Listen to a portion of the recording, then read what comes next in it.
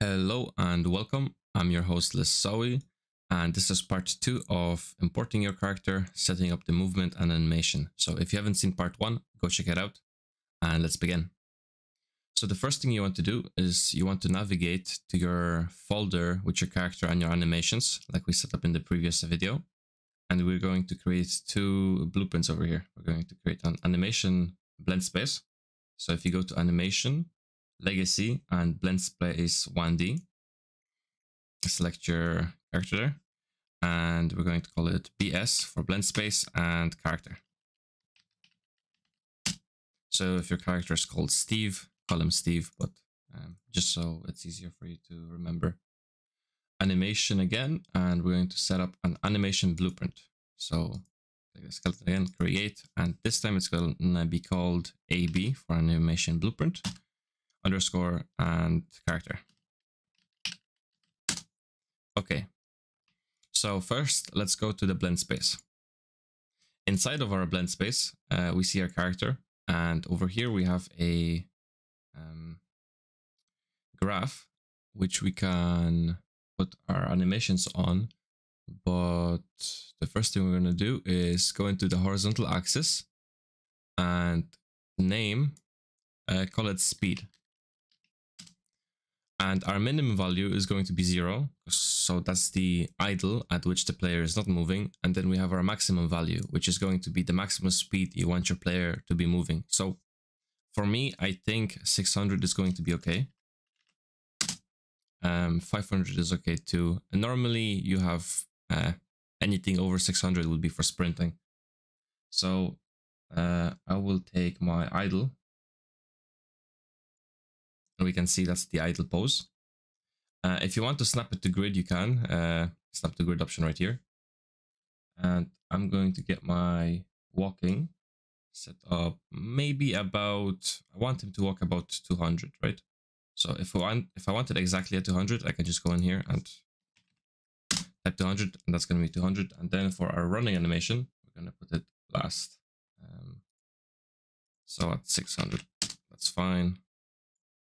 Okay, so we can save this. We won't be doing the jump in here. We can save this and exit. That's done. And then for our animation blueprint, we're going to go in here. And here we have our output pose. So normally when you're creating your animations, you want your character to have other movements, such as take a weapon out, you know, throw a punch or a kick. So a good practice is to throw in a default slot. So this will allow you to do that. But for the purpose of this video, we don't need it, but I'll leave it there anyway. And we're going to create a state machine. There we go. And we're going to call this locomotion. So inside, let's go inside of our locomotion, double click on that. Inside, we're going to create another state. And this is going to be called idle.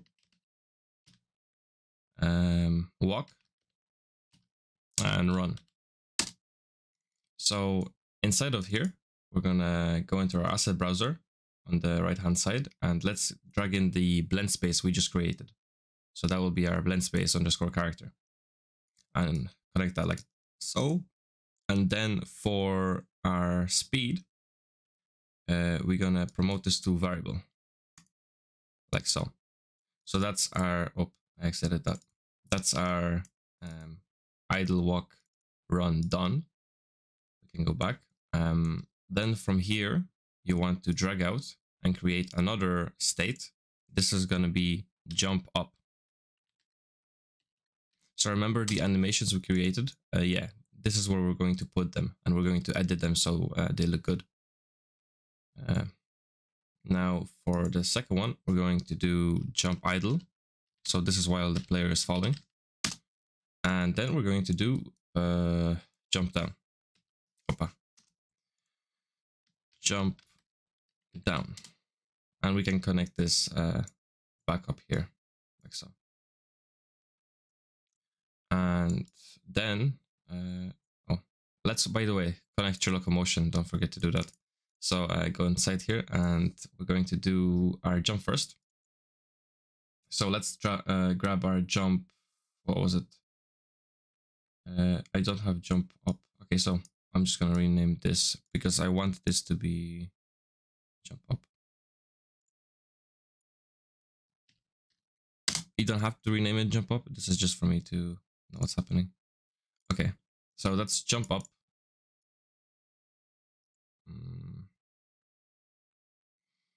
Let's jump up. Then for jump idle, we're gonna have jump idle. And then for jump down, we're going to have jump down. And hook that like so. We can compile. It's not done yet. Now we need to create some logic here. So on the first one, go inside and we're going to create a variable is jumping. So if this is set to, if this is true, you can jump, right? Then for here, just click on it and select the automatic rule based on sequence. So select that. Then in the next one, double click on it and we're going to drag our boolean again, but this time we're going to say not. So if the player is not jumping, and we're going to go back and the same thing here, click on this one here and automatic rule based on sequence. So click that to true. So compile and save. Then go to our event graph. And if you don't have it up here, you can always find the event graph over here. It's the same thing. So from our try get pawn owner, we're going to drag out and we're going to get our velocity. Yeah, velocity. Then from velocity, we're going to go to vector length. Then from vector length, we want to set our speed. So grab our variable we created earlier and we're setting the speed on this. So then let's drag from event blueprint, update animation up to here. And this will make sure that our character can move, but he cannot jump yet. So let's set up this right now. So again, from try get pawn owner, we're going to drag out and we're going to get movement component. And from the movement component, we want to check if the player is falling. So is falling. If this is true, we're going to jump, right? Set. So let's set that like this. And that should be our animation blueprint done. So we can see it, it's going there.